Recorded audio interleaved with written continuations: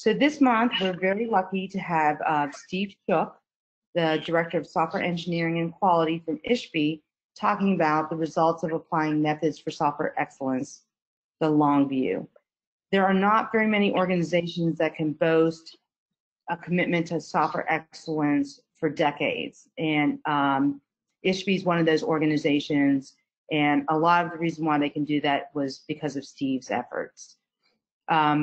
I met Steve in the early 1990s through Personal Software Process, I believe, with Pat.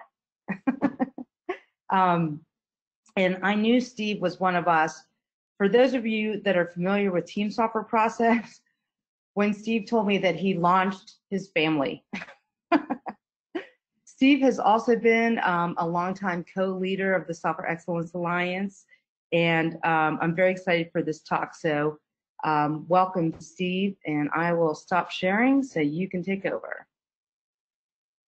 Hey, Raphael. Hey, Daryl. Thank you very much, Julia. Can everyone see my title slide? Yes. Yes. Yep. All right. Yep. Excellent. Thank you very much. Well, thank you for asking me to present today. Again, my name is Steve Shook. I'm the Director of Software Engineering and Quality at Ishpi Information Technologies. And what I'd like to do today is to just first of all set a little bit of context for what I'm going to be, the material that I'm going to be presenting today. I'll present Ishpi, their long-term results, talk a little bit about how we've achieved those results, talk about what mechanisms we've used to improve and some lessons learned from that, and then just reflect a little bit on some long-term perspective. So the organization that I'm going to be discussing is, first of all, an organization that was founded in 1986, Advanced Information Services. I began with the organization in 1990, and this was an organization that was founded by Girish Seshagiri in Illinois to do software development and maintenance. Later on, we moved into software modernization, and in 2014, AIS was acquired by Ishpi Information Technologies. And by the way, you'll hear me mention Ishpi. Ishpi is it's ISHPI. It's a Native American word that means to move forward or to advance or high above, and it very much fits in the spirit of the organization that I'll be discussing. So Ishpi Information Technologies, or Ishpi, is a U.S. federal prime contractor. We do many different functions in support of the U.S. federal government, including IT support services and cybersecurity and many other kinds of work. The organization that I'm specifically going to be talking about is the AIS division. That is the organization that was formerly separate as AIS, but then made part of Ishpi Information Technologies. And the focus there, again, is on software development, maintenance, and modernization. So AIS and then ultimately Ishpi, this organization began its software improvement. I said I was going to say initiative, but it's really been a journey. That began in 1992, and I'm pretty sure it was January of 1992, and I'm pretty sure it might have been January 22nd, 1992. And that journey has led us to follow a set of practices that we call high velocity development. And it's a set of practices that are based on what started as the software capability maturity model that you might be familiar with, and later became the CMMI. And for those of you who may not know, those are a set of practices that characterize the behaviors of the highest performing organizations, and it provides a framework for how one might improve over time. And it's a model that has 5 levels that increase in complexity and capability, and I'll be talking a little bit about that. In the mid-90s, we began a initiative for the personal software process, and this was a technology that was conceived by Watts Humphrey of the Software Engineering Institute, and we were one of the early adopters of this set of practices that really talked about high maturity level 5 behaviors as they would apply to a single individual, a single programmer, a single developer. And then later that evolved into the team software process, which talked about how those same behaviors scale up to teams. And then over time, we incorporated other agile practices in addition to the agile practices that were already part of the team software process. So the bottom line, what have our results been? Well, you can see that in 1998, we did not do very well on meeting our, 1988, we did not do very well in meeting our schedule commitments. This is showing against the x-axis, indicating the start date of different projects that have started during that time period, what percent deviation our schedule was where we were able to complete and deliver the project. So in the 1988 to 1990 is when I started with the organization, to 1992, which is when we started our process improvement effort, our average schedule deviation was about 112%. What that means is if we committed to deliver and complete something in, say, 6 months, what that means is it actually took us over a year to deliver to our customers.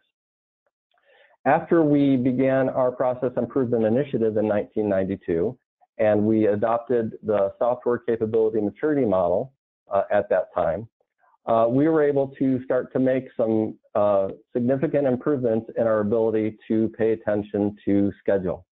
And at that time, we were able to deliver within, say, 36% average schedule deviation. In other words, on an average, 36% later than what we had committed. We incorporated personal software process practices after that, and we further improved. And then later, team software process practices, and we further improved. And then we continued to refine that and implement even further agile practices and do things even more incrementally and dynamically. And these days, our average schedule deviation is negative 0.8%.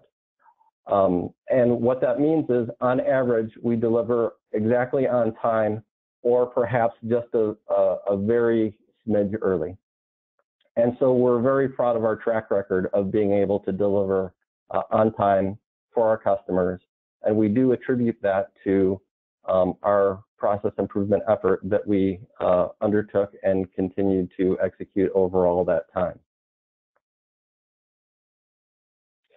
Another thing that I'll just mention about this graph is that this indicates not only the average performance of multiple software projects that started during those time periods, but also the range of outcomes. And it shows kind of the one standard deviation boundary around that average. And what you can see is that range of performance becomes narrower and narrower and narrower, which means we become more and more predictable. So now not only do we come closer to our commitments, but our deviations around that average also improve significantly. We have similar results around effort deviation. In other words, if we told a customer that we were going to do something in 1,000 hours, what this is saying is that, in the 90s, we were taking almost 100% more, perhaps, 1,700 hours or 1,800 hours to do that work that we committed that we thought it would take 1,000 hours. And you can see a similar set of improvements where we push that down. Now, interesting phenomenon is when we implemented the team software process, our effort jumped a little bit. And part of the team software process is really getting a lot of buy-in from team members and having self-managed teams. Very compatible with what we now know as agile team behavior. And so I think that in the early stages, we didn't initially account for the extra effort that all that interaction and collaboration would take, but that has corrected itself over time. And you can see in the current recent projects that really focus in many degrees on operations and maintenance, our effort estimates have been within about 1% of what we estimated. And what this means is, you know, in the case where we have, for example, a firm fixed price proposal, effort really corresponds to cost.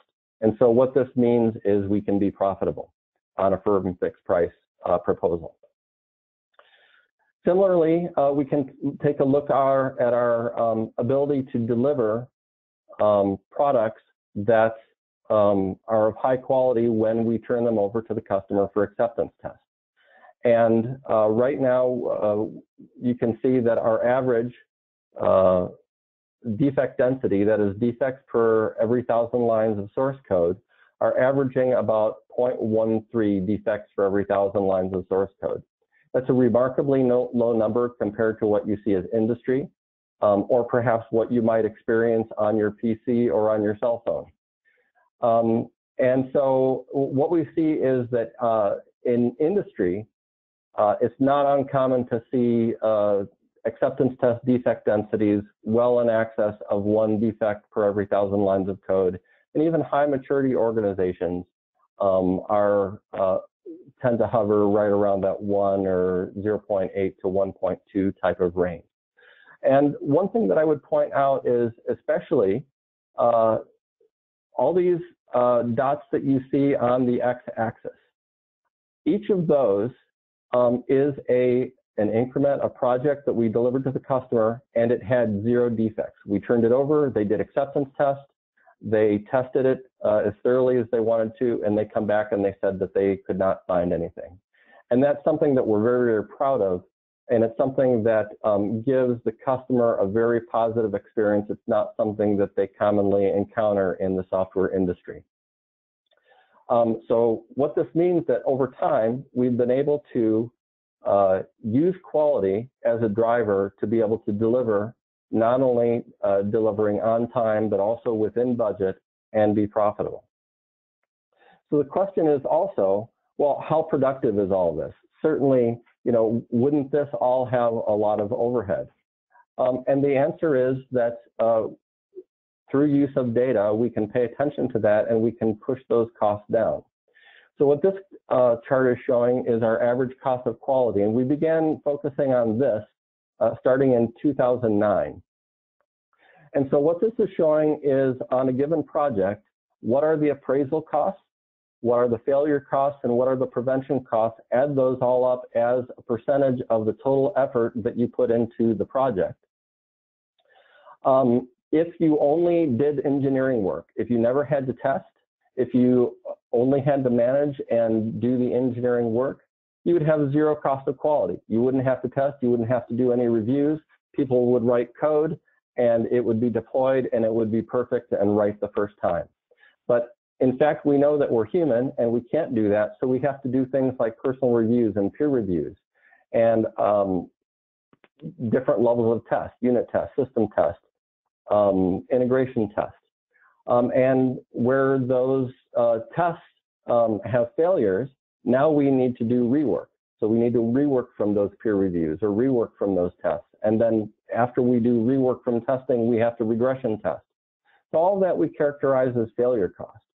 And then there's prevention costs that go into this, this as well.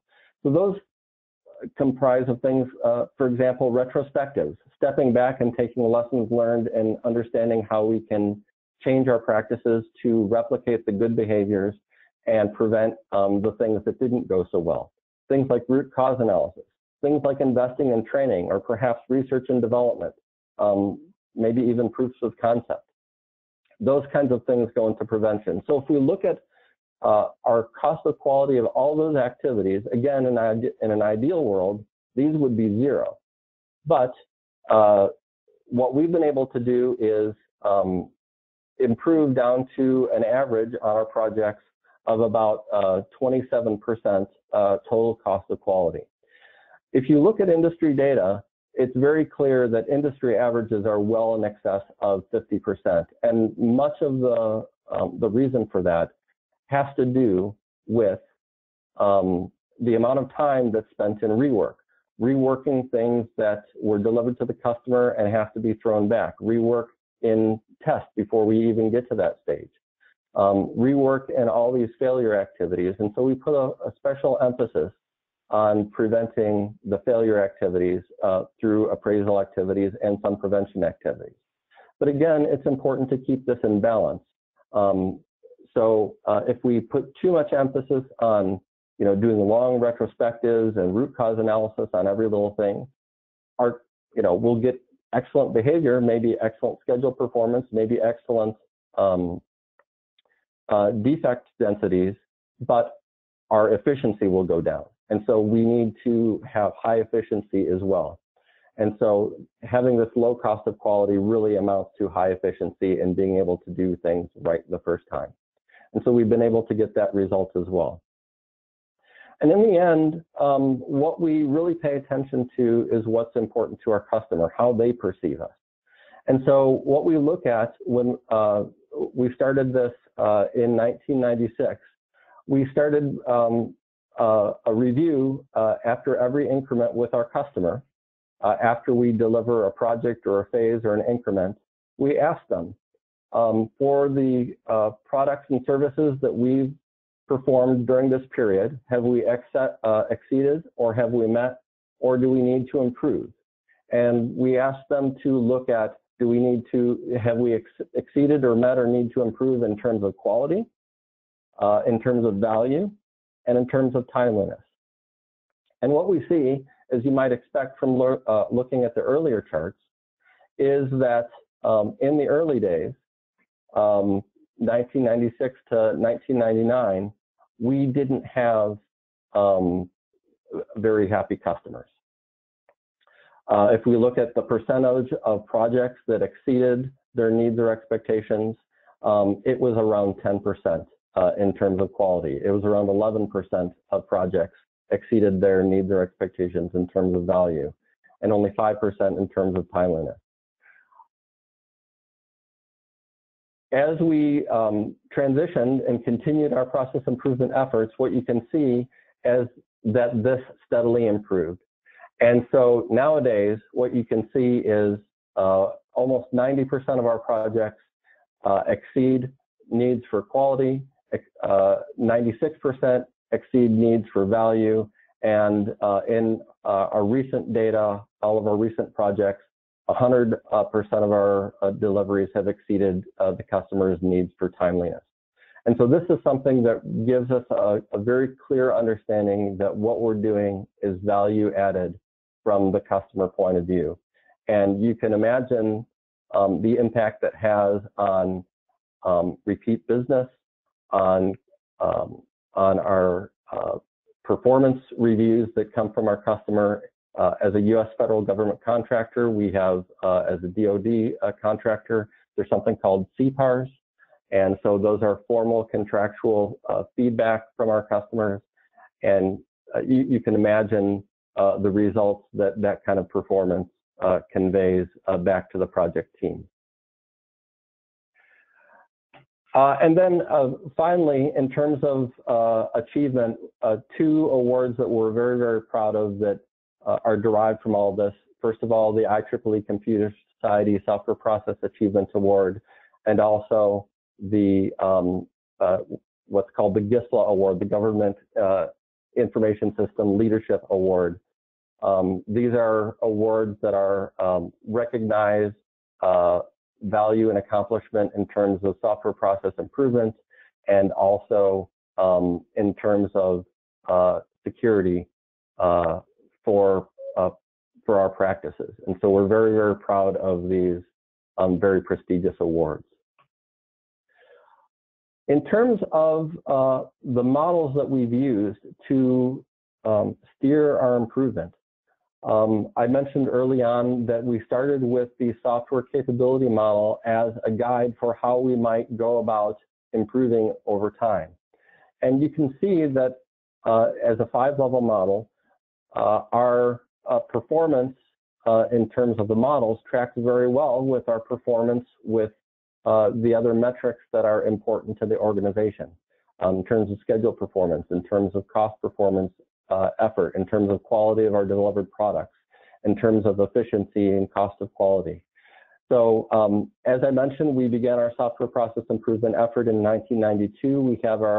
We had our first appraisal, a software CMMI-DEV IPI, and that revealed that we were still level 1. But we certainly realized that we had made a lot of progress improving. By 1999, we had achieved level 3. By the early 2000s, we had achieved level 4, and finally by 2005, we had achieved software CMM level 5.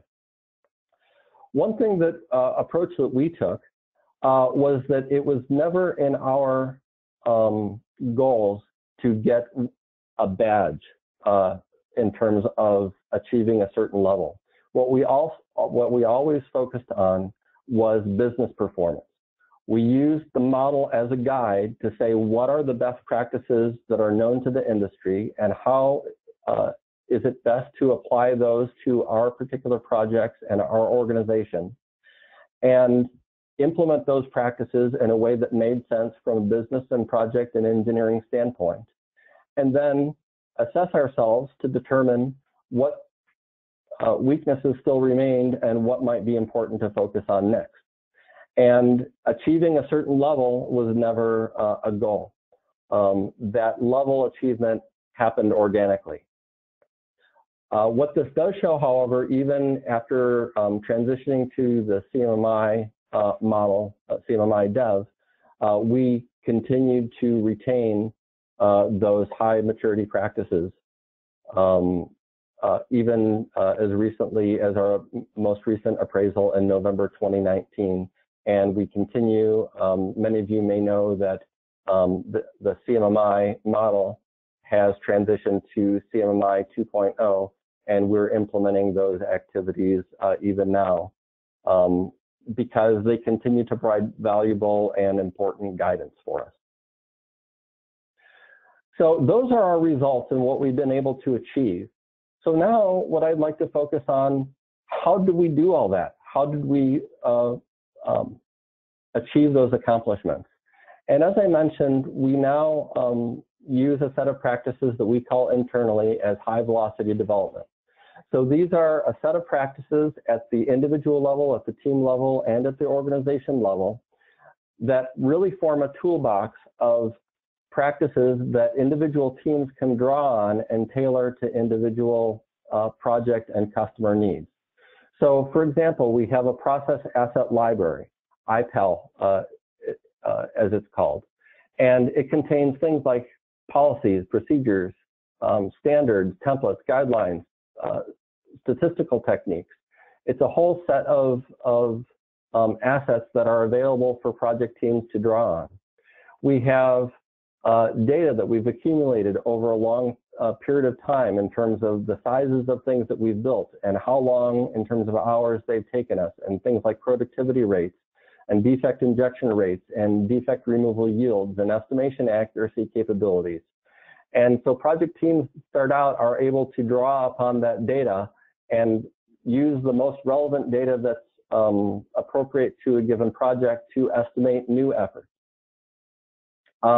We have secure software development lifecycle practices that come from industry. We draw on practices from ISE Squared and OWASP and CWE SANS. One important aspect is that we draw upon our culture. We've been able to sustain our culture for a long period of time and really foster this focus on quality and security and service to our customers, and attention to detail and being process oriented. And this culture is infused and it is part of our toolbox as well. We have training assets that we leverage. We have support from our Software Center of Excellence, which assists and provides support to individual projects through quality assurance oversight and configuration management support, and our software engineering process group and coaching and mentoring and training capabilities. And we have management and oversight support from our program managers and development managers. And we have tools and technologies that include project management tools, ALM tools, CM tools, automated testing tools.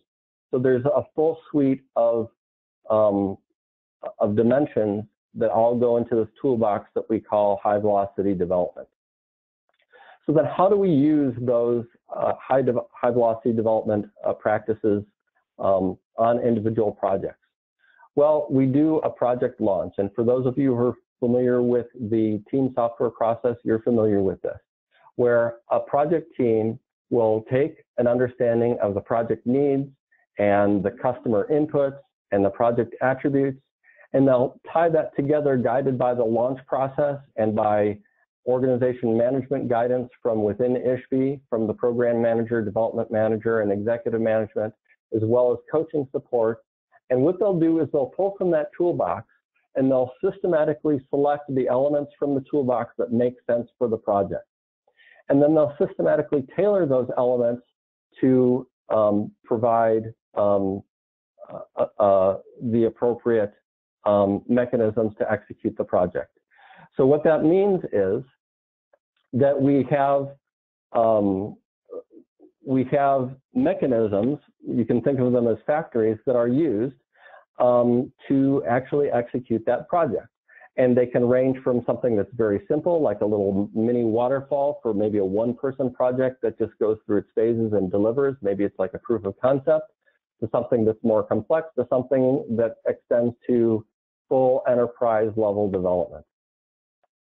And so the appropriate team size then executes that little factory that they created in the launch, all those mechanisms, and they take those inputs that come from the customer, their requirements, their needs, their environment, etc., and they execute that project and they produce deliverables. And so those deliverables, those completed systems and services, come out the back end. But what's important is not only that we complete those services and systems and we deliver them well, but also we have a lot of data. Out of that, we get best-in-class performance capabilities. And we have a ton of project data that comes out of that performance that we capture. So all those practices that small teams, medium teams, large teams, enterprise-sized teams execute, those are all instrumented and they're captured and they're digested and they're fed back into the organization, back into that toolbox with innovations, with those lessons learned, with those process improvements. And that's really the mechanism that we've been able to use over the long run, over 28 years of doing this over and over and over again and feeding those back into the toolbox in order to produce results and capabilities that we're very, very proud of.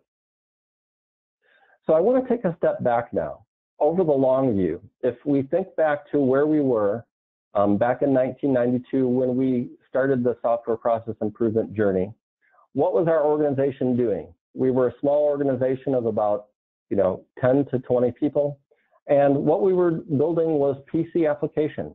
I personally was building applications in C.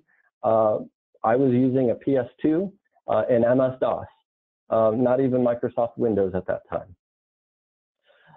You compare it to what we're doing now. We're building mission-critical enterprise systems. We're doing cloud development and migration.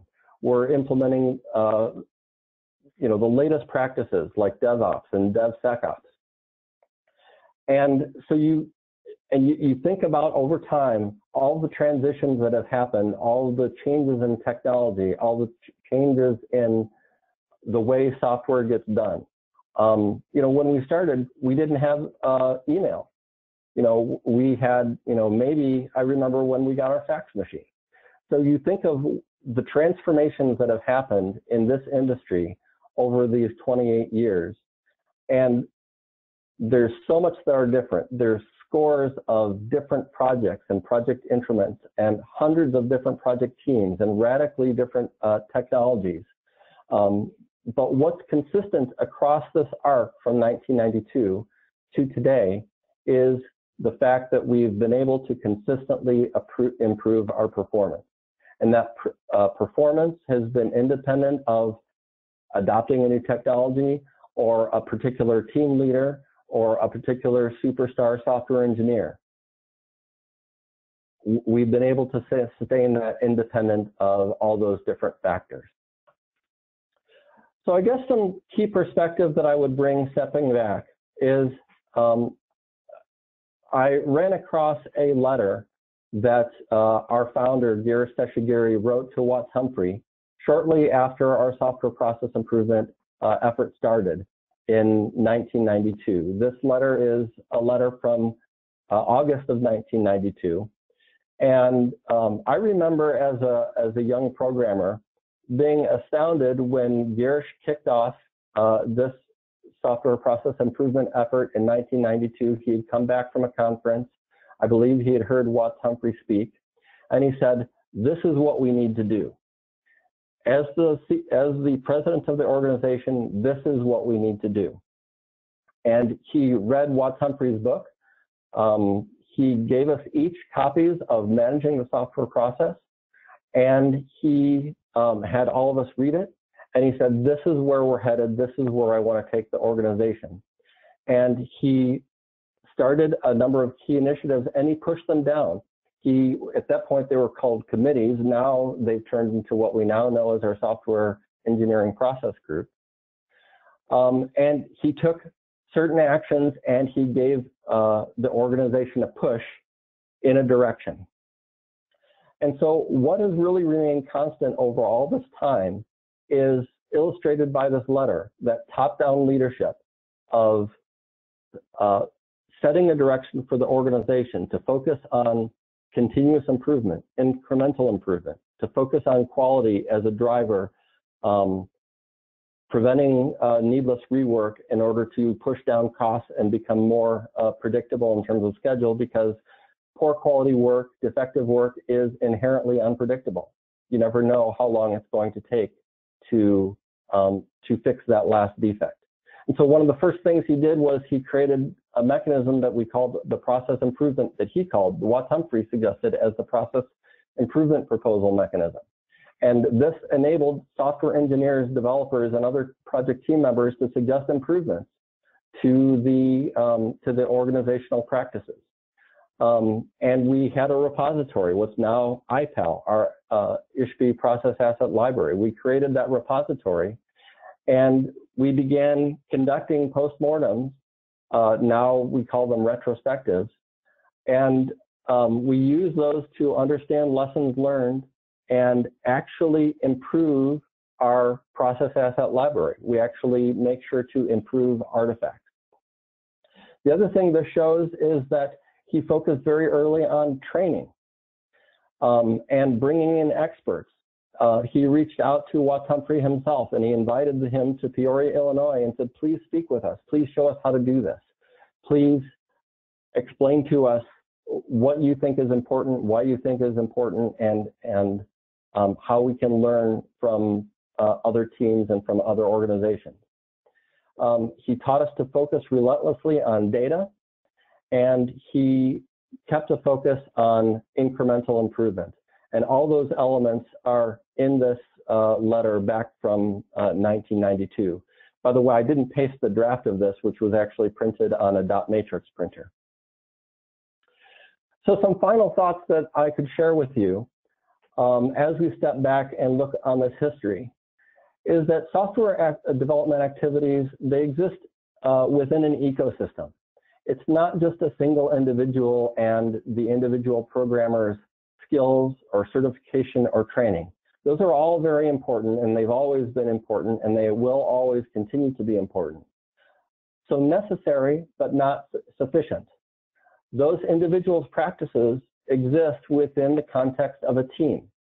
And so the practices and the capabilities of the team can positively or negatively affect what individuals are capable of. Similarly, the individual's capabilities taken as a whole comprise the capabilities of the team. Now that team exists within a larger organization, and that's why the software CMM and the CMMI were created. What is the capability of the organization? What are things like having an organization level process asset library, and having things like organization training and focus on integrated software management and so forth and so on. These sort of organizational perspectives, those are all important. All those are translations of the personal software process, the team software process, agile practices, and the software CMM and the CMMI.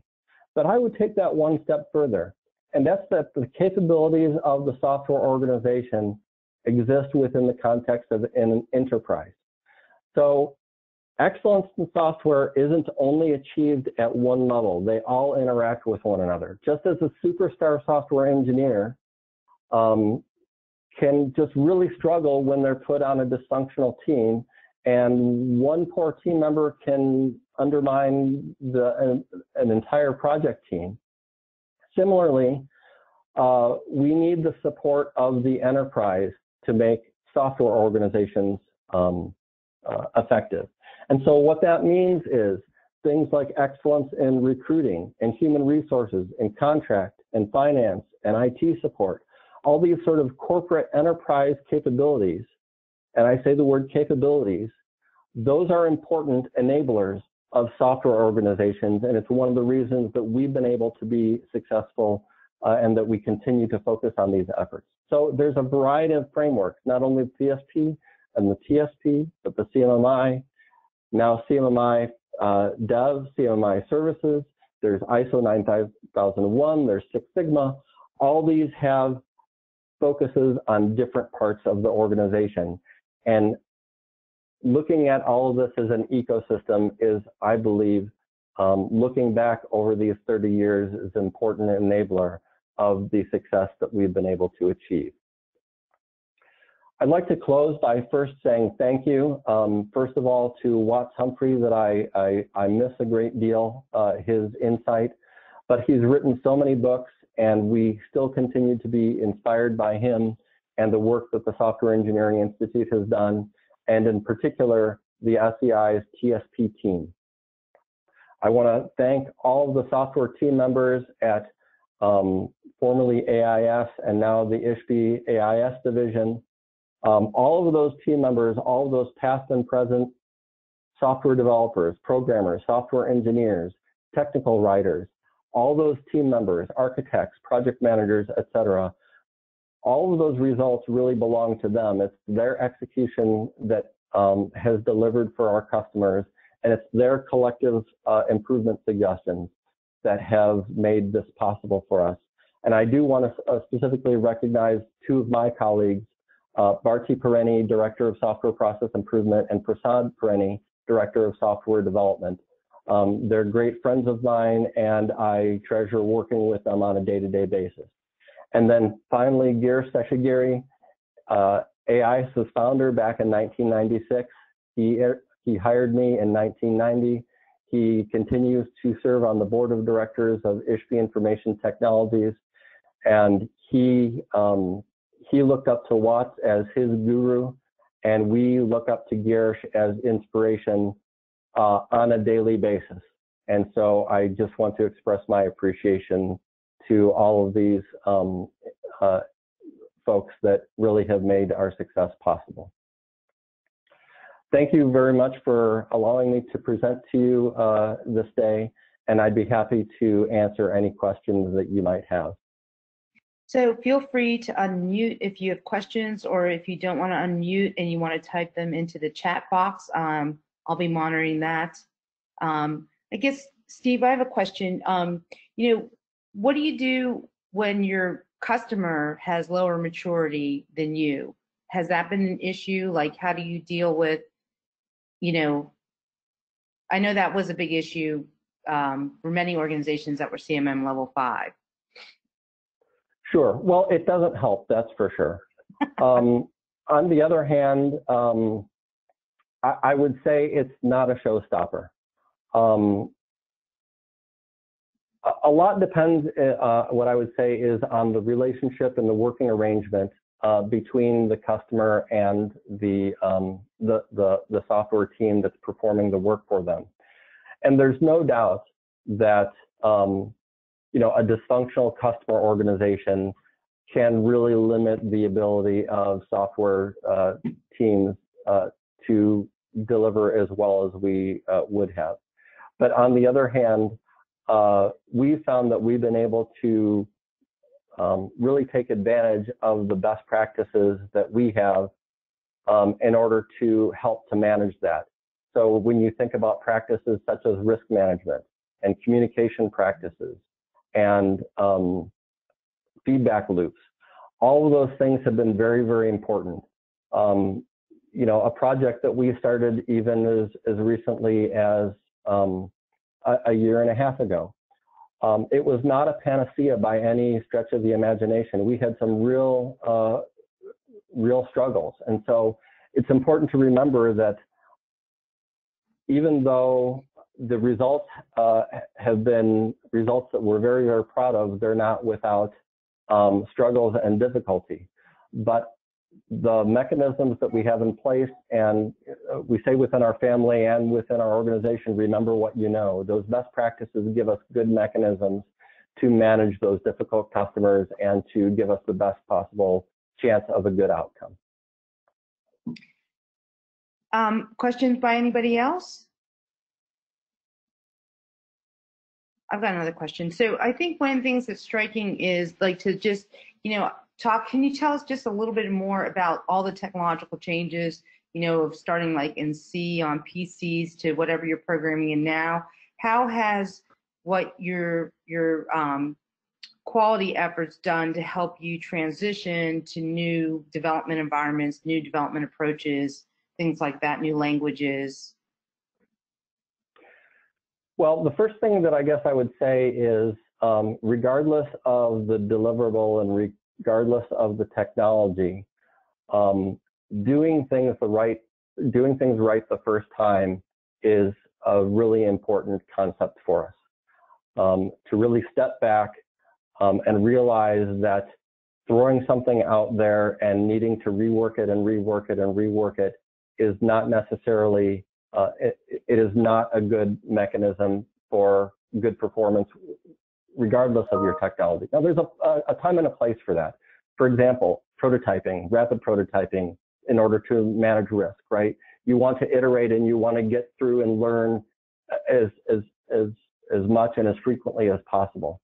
But when it comes to creating final deliverables, it is important to do the best job you can, no matter if it is writing a one-page technical summary for a customer that is delivered, or whether it's a phase review report, or if it's delivering an enterprise system. It pays to do it right the first time. So that's a technology independent concept that we've applied since 1992, and we've seen the results of that. Now, on the other hand, we can't ignore that, you know, certain practices, when we first started using the personal software process, many of the listeners may be aware that it has a compile phase, and we tracked defects in compile. As technology has progressed, that's no longer a value-added activity for us, and that has fallen by the wayside.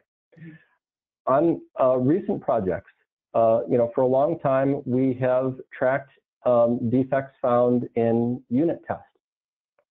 As we move to automated testing and DevOps kinds of practices, even tracking unit test defects separately as separate from the design and development cycle has been challenging, and it's forced us to think about these practices in different ways.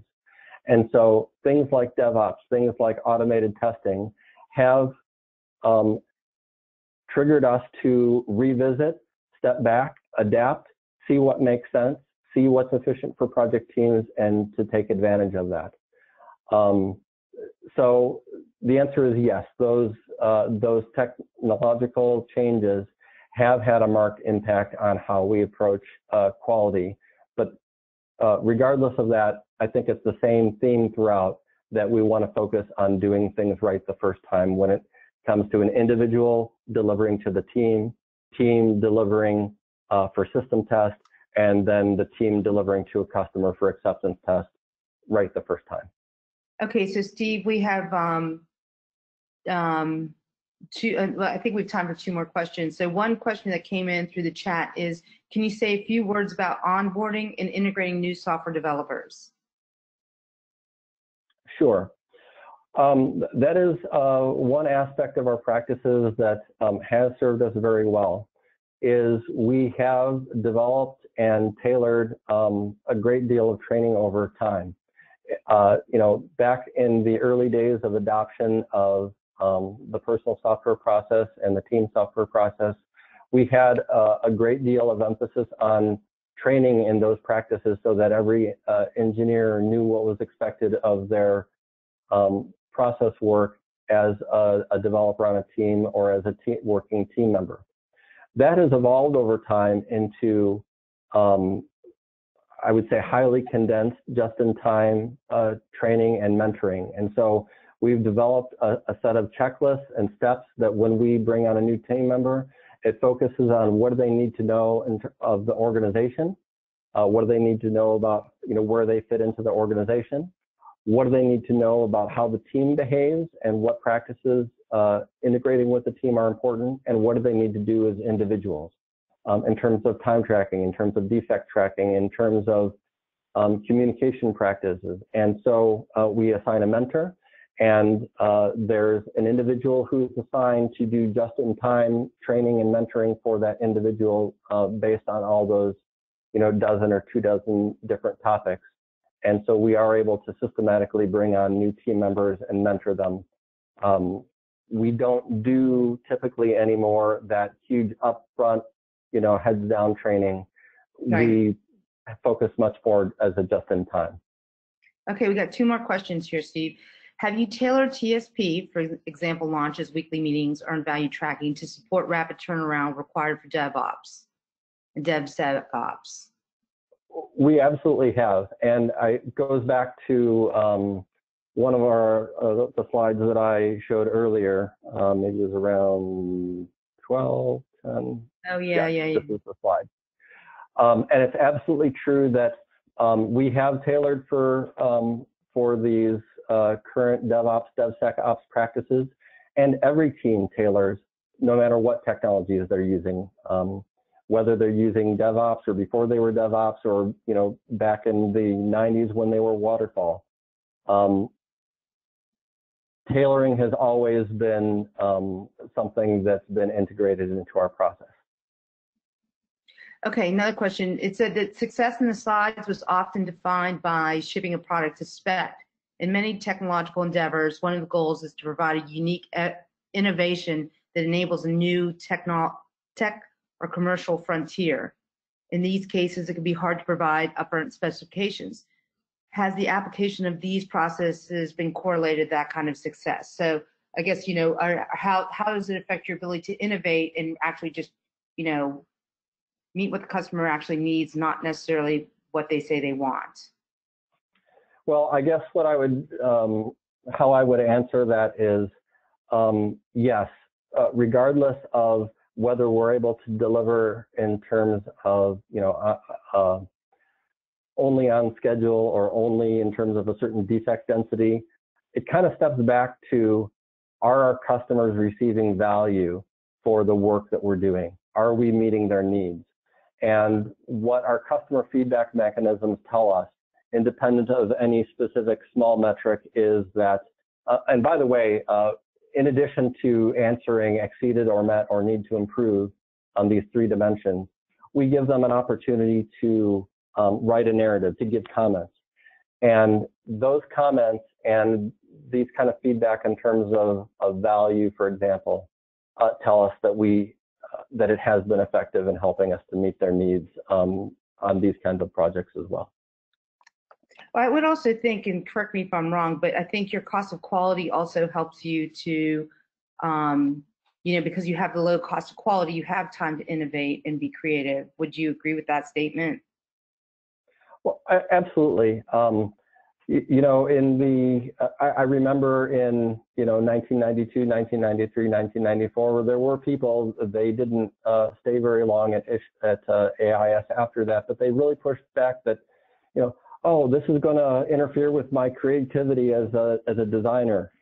And many of us on this call maybe have heard that argument. And actually, it's really the opposite. We give a structure for the general progression of how things should happen and how, as a team, we agree that we're going to measure and progress through the project. But the fact that we're able to prevent defects and do things right the first time frees up so much time to be able to invest in the upfront stages of projects, things like research and development and proofs of concept and innovation, that otherwise we would have just been shortcutting all that and trying to get to the product because we're so busy trying to fix defects.